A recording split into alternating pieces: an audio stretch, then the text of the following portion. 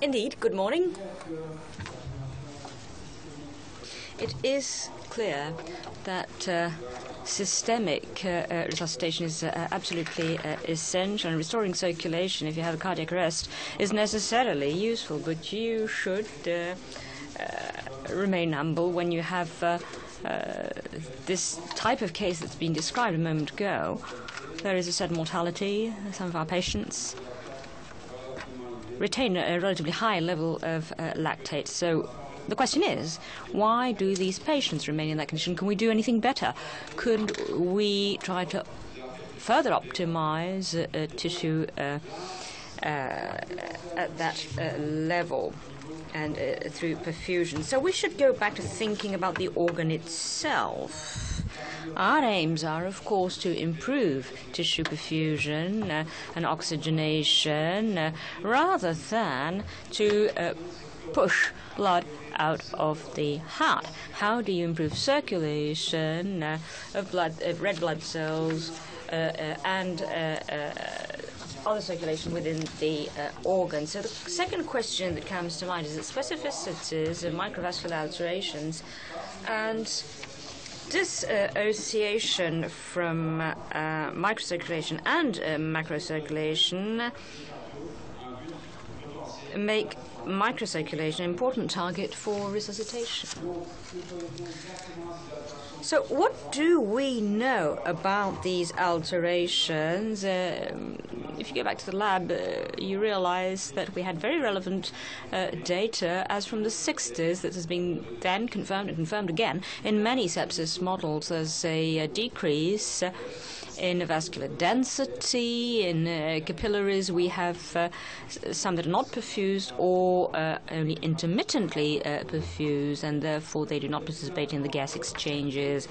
You also have heterogeneity between in areas that are close, a few microns, so it's sometimes very difficult to evaluate microcirculation and to think that do more flow, more perfusion, more pressure is not necessarily the answer. Maybe we need to redistribute. So you have this diagram here to summarize. We have communication that is no longer taking place. You have chaos in communication, and when the system is saying, well, there's an area where oxygen is lacking and we need more oxygen, and the information is not well transmitted to the more central areas, and therefore the system is not capable of responding.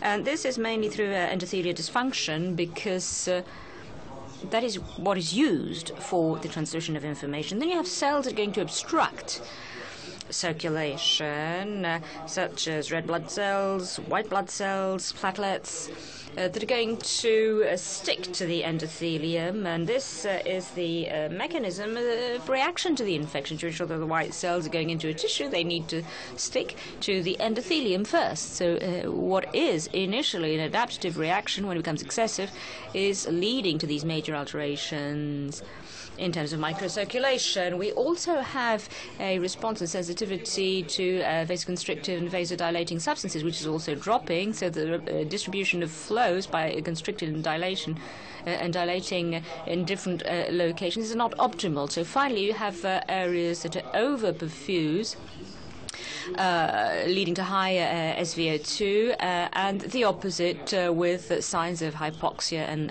lactate. Just to illustrate with a picture, normal microcirculation, you have here the venules, capillaries. You can see that everything is perfused, and you can see that there is good circulation in all of these vessels. In sepsis, you realize that venules are well perfused. Some capillaries are also well perfused, perhaps a little bit too much. In some capillaries, clearly, the red cells are not moving, and these areas are not being perfused. So the distributive shock concept becomes very clear when you see these pictures, because you understand the physiopathology of sepsis. In figures, we have a drop of density, of vascular density, with some well perfused and others less well perfused than normal, and they heterogeneity, which is also a very important element between areas that are very close. So we need to try to recruit microcirculation. You can see that in literature, there are many authors in the world that have demonstrated very much the same thing, the same type of interaction with drop of perfusion in capillaries and heterogeneity between areas that are very close, a few microns apart. You can have other types of alteration. You have here another type of method to evaluate endothelial reactivity, sublingual, and you have many studies showing the same thing. This dysfunction, endothelial dysfunction is also very clear. Is it relevant for the outcome? Yes, quite clearly. When the patients have been at least a little resuscitated, then the microcirculation is a very clear indication of survival rather than the blood pressure that is so commonly used. What is even more important, you have an increase in severity of risk of death as the severity of the symptoms increases. So it's very important to improve this microcirculation. What is the exact threshold needed in order to be completely reassured? Now, I think we don't have sufficient data in the literature yet to say, well, we want 70, 80, or possibly 90% of small vessel perfusion. So this is work that we still need to do to be able to use this even more frequently at the bedside. You have reactivity tests giving exactly the same type of information on the outcome, with, again, a clear link demonstrated here. Evolutions are also very important because just simply having an indication that something's wrong is fine, but if when manipulated there's no modifications in time, then it's just mildly interesting. It's an interesting snapshot just to select patients and sort them out. But you can see that in time the survivors have an improvement of microcirculation. Non-survivors are going into shock. You have them in here in red with no improvement. And more importantly, those that get out of shock, and everybody's very happy, they're going to be weaned from catecholamine, but they will have death later from organ failure. You can see them here in blue. They again had no improvement of microcirculation during shock. It's also valid for other techniques, and you can multiply the type of techniques used, demonstrated, tissue, CO2, earlobe, and I think it's quite clear that this is also something useful. What is the importance of timing of interventions? Again, it's a very interesting point because things vary in time. When you try to intervene, this is figures of Mathieu Legrand, and you can see that early intervention leads to improvement of microcirculation at kidney level. It's not completely normal, but it's a lot better than non-resuscitated sepsis. But if you wait too long, even with the same quantities, you can see that you go back to total flow in the kidneys, but distribution remains very broad, which demonstrates that there's still heterogeneity that remains important and that efficacy is therefore reduced. So we need to be very early in our interventions. Another aspect is that microcirculation also varies depending on whether you look at it early or late. You have figures here in terms of microcirculation with average figures and mean figures, which was in a worse situation early than late. So the cutoff might be different, but outcome is just as good early as late, but we need to retarget our therapeutic objectives when we want intervention either early or late. Now, is it useful to have microcirculation targeted therapy? Well, we still have a lack of patients, as the Canadians like, 20,000 patients that demonstrate that if you manipulate this and you have 3 drops of solution X, then you have an improvement of microcirculation and you have an improvement of outcome over 50 years. We don't have that yet. What we do have is figures that look a little bit more ridiculous, but it's still useful from the physiopathological point of view. They demonstrate if you manipulate microcirculation, if you can see what happens if you look over the human human period, that's 3 hours later in terms of resuscitation, and then the next day you have an improvement of the score of organ dysfunction. If you don't improve microcirculation, you can see here that on the next day there's a worsening of that score. So it seems to be relevant. What are the interventions that can be used? I think that we need to discuss the impact of fluids because it's quite interesting. We looked at the effect of fluid challenge in patients that were taken early, 12 hours or 24 hours. You can see here in blue a clear improvement of microcirculation. If you look at other patients taken in later, after 48 hours of sepsis, even if you have an improvement of the heart rate, microcirculation is no longer really affected, which demonstrates that perhaps it is not really the fluids that are the solution after a certain time of sepsis. And I think this is what we heard about from the previous speakers. In early phases, fluids are good. A little bit later, it becomes less useful. Another very interesting study, the Menense-Bull team, or rather it's another team but in the same hospital, they also looked at the impact of passive leg movements. Leg movements here, what you can see is more interesting is the aspect of the vascular challenge, and you can see that also improves microcirculation with these early patients, and that the first bolus of liquid of fluid improved 5.1 to 5.9 as the heart rate as well as the microcirculation. Then they had a second bolus immediately after with the same patients. On the basis of their predictive tests, they were supposed to react to vascular challenge. And there they saw that we moved from 5.9 to 6.5, which was also significant. So in terms of microcirculation, there is no longer any important effect. So very quickly there seems to be a saturation of the effect. It is useful, but in relatively small quantities. Difficult to know whether it's 300, 500 or a liter. We can't say it at this stage, but a certain quantity might be necessary, and beyond is probably less necessary to continue increasing the fluids.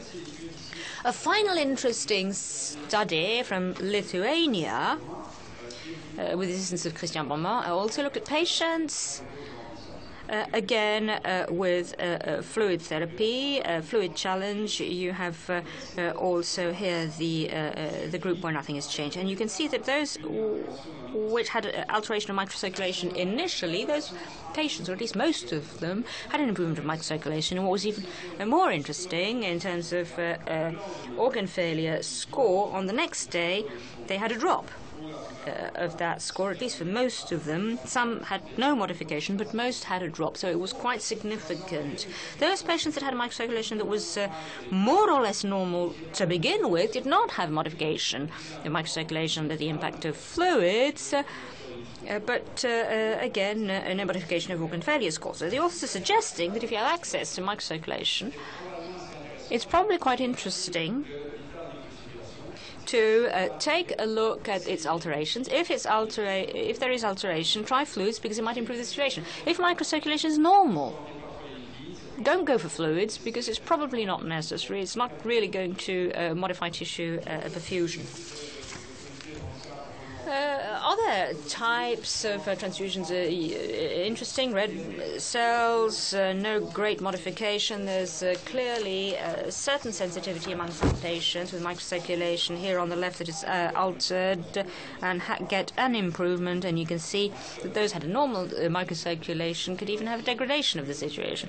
So again, start out by measuring microcirculation from the beginning can enable you to identify those patients that could benefit the most from transfusion with hemoglobin levels that are really quite classical 3-4. Oxygen is the next question.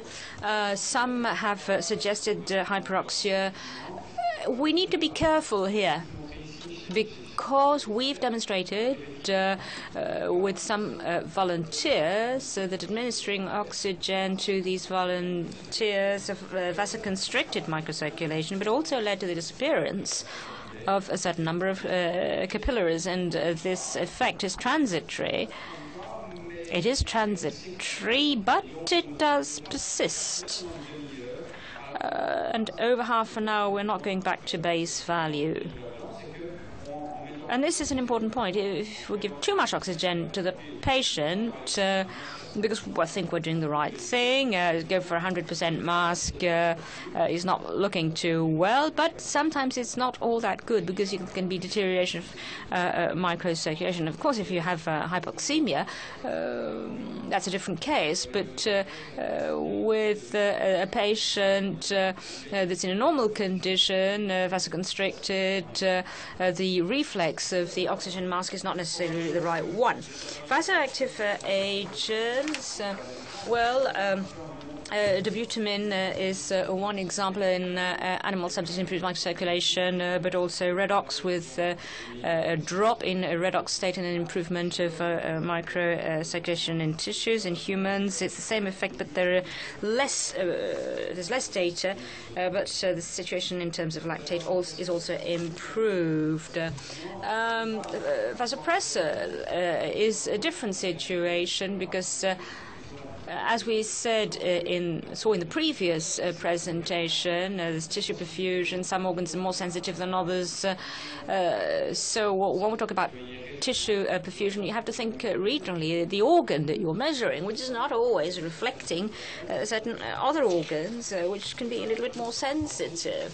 But do remember that there can be a non-negligible impact on the total situation of the organ and microcirculation as well. But it's the same as for heart rate. It's a